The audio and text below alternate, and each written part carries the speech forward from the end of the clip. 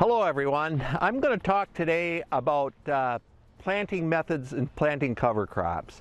A lot of different ways farmers have been establishing cover crops, but I think the important thing that farmers need to consider is picking the method that is going to be best suited for your farming system. A lot of different tools, a lot of different things, a lot of new things on the horizon about getting these cover crops established. But we're going to talk about a couple methods here. And first, we're going to talk about the grain drill. You know, the grain drill is probably one of the more common ways that cover crops are established, and farmers are drilling in cover crops either ahead or behind their cash crop. And one of the nice things about a drill is, first of all, the farmer already owns the drill. You get good seed placement. We get pretty good ability to calibrate, so we get accurate rates, accurate placement, and we can generally do it in a very timely manner. And a lot of these drills are very well set up and very suitable to plant cover crops with.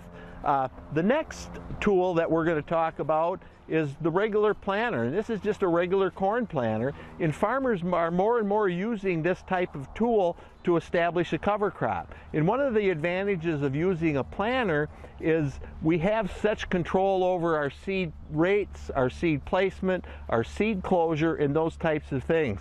An advantage that farmers are finding that when we have that good singulation, when we have the good placement, we can actually lower our seeding rate a little bit, so we can save a little bit of money on our cover crop seed.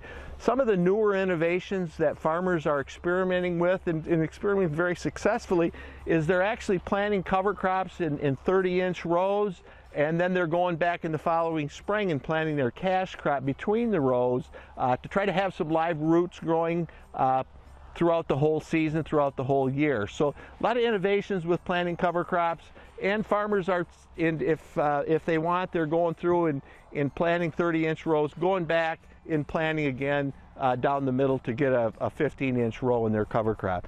The other method, the last methods that we're going to talk about, is broadcast seeding.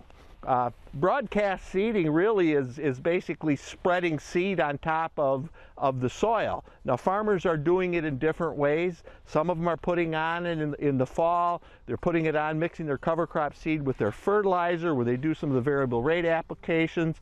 And then they're maybe doing a light tillage to get some seed soil contact with that cover crop seed.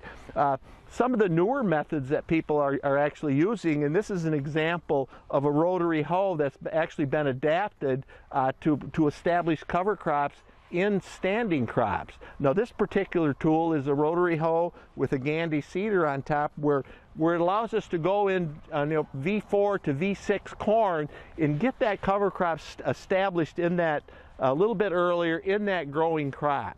And in our northern climates, our window to plant cover crops is pretty narrow sometimes, especially after harvest. So we can get that cover crop established, get a green cover on that soil to protect that soil over winter.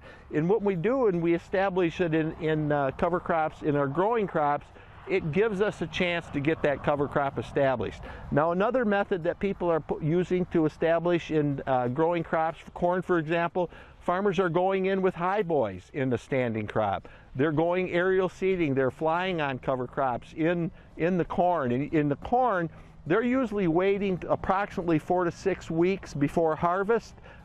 As that crop starts to senesce and die down, it allows the sun to get in and kind of allows that cover crop to get established and growing. One of the challenges is, farmers like to do this in soybeans. So when we start aerial applying or broadcasting in ways in soybeans, we really have to wait and make sure that we don't get that cover crop established too quick. We usually wait and try to apply that seed just before leaf drop. And another methods we have frost seeding, we have slurry seeding. The important thing is to use the method that's best suited for your farm. Use the method that's going to get you successful establishment of that cover crop, so you get the success and the results you're looking for.